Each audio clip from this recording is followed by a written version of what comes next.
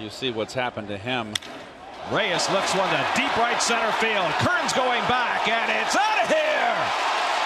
Jose Reyes leads off the bottom of the first inning with his 7th home run of the year, and the Mets have tied the game at 1-1.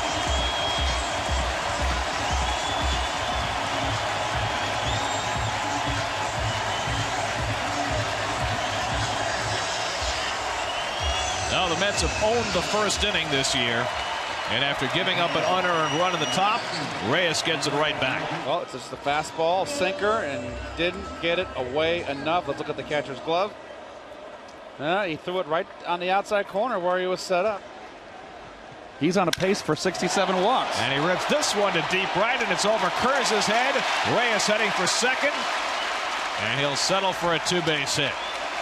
Reyes right now is looking like he just can't be stopped. A 9-game hitting streak. In 8 of the 9, he's had 2 or more hits. 15 games, he's had 10 doubles. And now up among the league leaders. And he hits this one to deep right center. Kearns back. Can't get it. And Reyes will easily get to third. And he's in standing with a 3-base hit.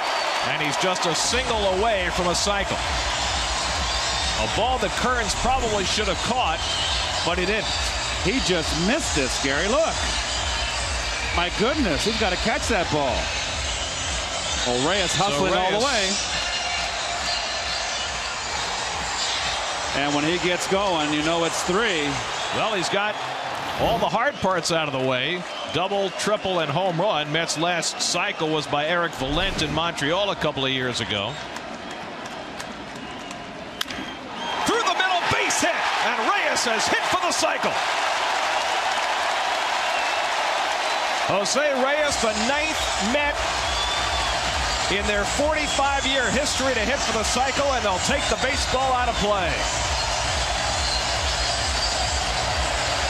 And I have never seen this ballpark so excited. 9 cycles in Mets history, only the 3rd at Shea. Tommy Agee, John Olerud, and now Jose Reyes.